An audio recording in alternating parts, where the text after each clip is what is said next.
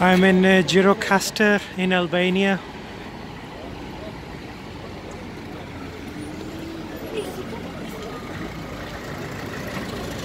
From the center now I am walking towards my hostel, looking around streets, house walls, house roofs, fences, all made of local stone, and that's why Gjirokastër is called Stone City by the locals.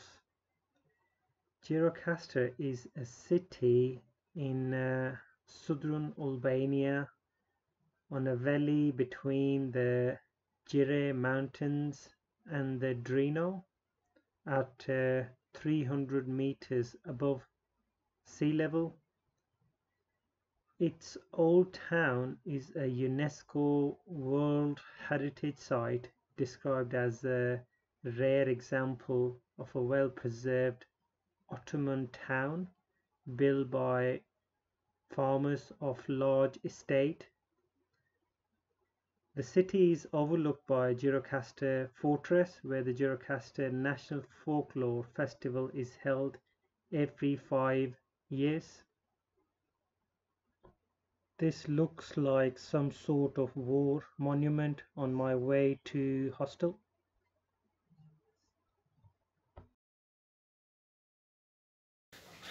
This is my hostel in Gjirokastër.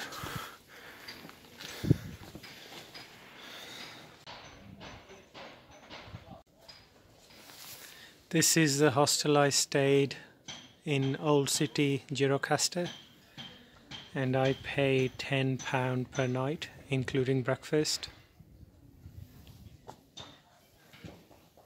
Most of the houses are quite old. That's why it's a UNESCO Heritage Site.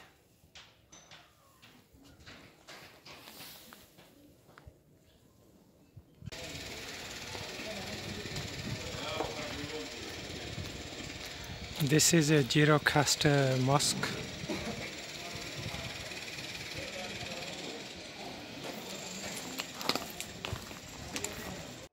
There is a lot of street road construction going on.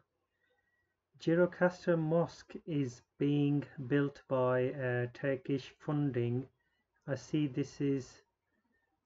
this in Montenegro and Albania, where Turkish government is helping to rebuild the old Ottoman mosques in these countries. Right, I can see the fortress, Gjirokastër Fortress, behind the Albanian flag. Gjirokastër is the birthplace of former Albanian communist leader, and his name is Enver Hoxha, and notable writer Ismail Kadare. During the Ottoman period, conversion to Islam made Gjirokastër go from being a Christian city in the 16th century into one with a large Muslim population by the early 19th century.